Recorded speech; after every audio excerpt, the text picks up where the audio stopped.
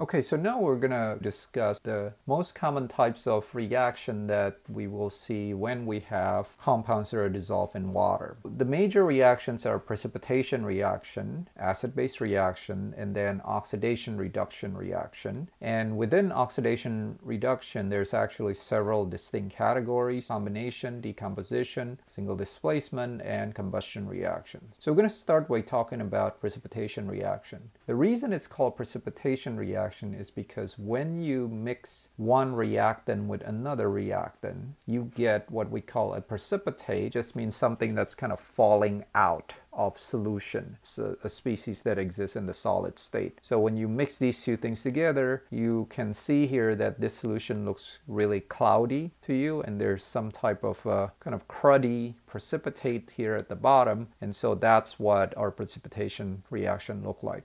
Just in general, when a solution is no longer transparent to you, that means there's some solid that's blocking your view, and so that's always a sign that a precipitate has formed. A precipitation reaction is also known as a double displacement reaction. A double displacement reaction has a following pattern. AB plus CD goes to AD and CB. What AB and CD stands for are ionic compounds. A being the cation, B is the anion, C is another cation, and D is another anion. When we say it's double displacement, what we mean is we're swapping the two cations, A and C in this case, so that the products now is A combined with D and C combined with B. And that's why you have those products right there. I put question marks here because we don't really know what the state of AD and CB are. The way we find out is by using our solubility rules. This is 3 steps that we use to make predictions about what we get on the product side, as well as whether they're soluble or insoluble. Okay, let me show you how to apply this idea in an example. It says that we're going to write an equation for the precipitation reaction that occurs, if any, when solutions of sodium carbonate and copper 2 chloride are mixed. We need to first write our reactants. Sodium carbonate is Na2CO3, and this is going to be aqueous. And then copper 2 chloride is CuCl2. These are both aqueous species. And then the product is going to be a swap of the two cations. So I would take copper, and now I would partner that up with carbonate. And then I would take sodium, and I would partner that up with chloride. So my product is going to be sodium chloride and copper carbonate. Now the next thing is I need to determine whether the formula I've written for the products are correct. To do that, I need to know my charges for my ions. In this case, Na is a +1 species, Cl- is a -1 species, so that adds up to a neutral species, which means that that formula is already correct. Copper in this case is copper 2 according to our question, so it's a +2 species. Carbonate is a polyatomic ion that has a charge of -2. So +2 and -2 neutralize each other, giving us 0. So that formula is also correct. So now that we have both the correct formulas for the products, what we need to do is fill out what the states are for each of these products. To do that, we go to our solubility rules. So here is our solubility rules shown on the left. And what we need to do is find out whether each of the following products, the ionic compounds or the salts, are soluble or insoluble. If you look at NaCl, that is a group 1A salt because it contains sodium. And as a result, all group 1A is soluble. So we would write this as AQ. Copper carbonate, we would scan through the solubility rules to see if there's anything that has either copper or carbonate. And we see that there is a carbonate rule right here, and it says all of them are insoluble, with some exceptions being group 1A or ammonium. Copper is not one of those guys, so as a result, this would be a solid.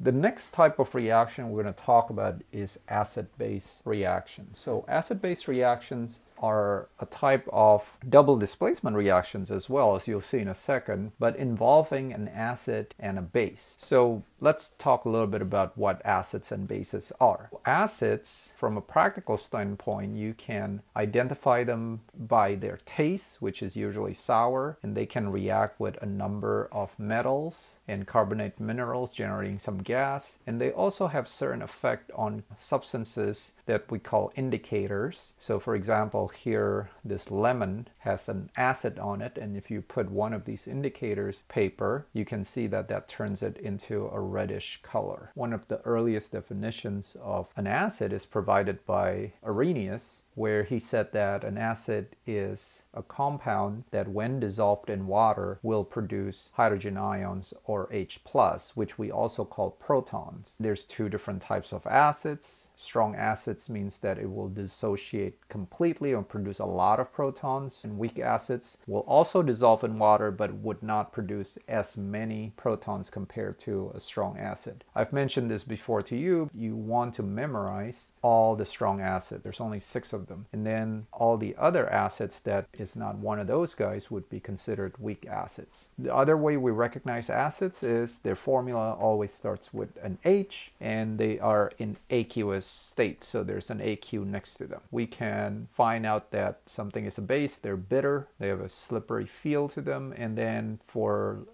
indicators, they also change them to a specific color. So here's an indicator that becomes yellow when you expose them to a base, in this case a bar of soap. With the Arrhenius definition, a base is any compound that when dissolved in water will produce hydroxide ions, or OH-. So again, similarly, we have 2 different types of bases. Strong bases are the ones that will produce a lot of hydroxide ions, so they are soluble hydroxide salts. Weak bases, there's 2 different types. There are weak bases that produce hydroxide but don't produce a lot of it because they're insoluble. So those are your insoluble hydroxides. So the second type of weak base, the one that's mentioned here, is the ones that are covalent compounds, but when you're reacting them in water, they end up producing hydroxides, as the reaction that's shown right here. An acid-base reaction is a reaction where you have an acid and a base as your reactant. So like in this case, a strong acid and a strong base reaction. HCl is a strong acid and AOH is a strong base. When they react, it's a double displacement reaction, just the same as your precipitation reaction. So H+ is your cation and Na+ is your other cation. So if you want to predict the product, what you need to do is you need to swap those 2 guys so that your new product is NaCl, which is this one right here. And then because NaCl is a soluble salt, we put AQ next to it. And the other product, if you notice, is H+ with OH-, which becomes water. And water is always liquid, and we don't separate water out. When you convert this to a net ionic equation, it would look like H+ plus OH- goes to H2O liquid. The Na+ and the Cl- are spectator ions. If you have a weak base, the reaction looks a little different. A weak base doesn't split apart, it's just a covalent compound, so NH3 is a weak base, for example. Reacting with HCl, all it's going to do is combine those 2 species together, making it NH4Cl. And if you write it in the net ionic form, it just looks like this, NH3 plus H+. Why H+? Because this HCl can split into 2, because it's a strong acid. And then the H+ is what's combining with the NH3 to form NH4+. The Cl- actually is a spectator ion, so it will cancel on both sides. If you have a weak acid reacting with a strong base, it's kind of the flip of the equation that we just wrote. Here's your weak acid, for example, which is acetic acid, reacts with sodium hydroxide. The sodium hydroxide is a strong base, so it will split into sodium ion and hydroxide ion. And by definition, a weak acid will not split a whole lot, so we're not going to separate this as ions. We're going to write it as a unit together, and they're going to combine with the OH-. The H+ will get pulled away by the OH- to form water, and then the CH3COO- is the ion that's left over as a result. The sodium actually is just a spectator ion in this case. Okay. A subset of acid-base reactions form unstable compounds that will decompose to form smaller molecules. One of these decomposition products is usually a gas. So we call these acid-base reactions gas evolution reactions. There are only a few of these gases, so you will have to memorize them. They are listed here on this table. For example, if your acid-base reaction forms H2CO3, aqueous or carbonic acid, this compound is unstable and it will break apart to form CO2 gas and H2O liquid. Let me work out an example for you. Let's take a look at the mixing of aqueous nitric acid and aqueous sodium carbonate. So nitric acid is HNO3, sodium carbonate is Na2CO3. We would swap the cations. In this case, Na would get paired up with NO3 and H would get paired up with CO3. So NaNO3 plus HCO3. Just like in the precipitation reaction, we will look at the charges to make sure that we have written the correct formula. Na has a charge of +1. NO3 is a polyatomic ion with a charge of -1. So those two balance each other out, and that's the correct formula. Hydrogen has a charge of +1. Carbonate is a polyatomic ion with a charge of -2. So right now that formula doesn't balance each other. In order to make it balance, we have to put a 2 next to the hydrogen to have a total charge of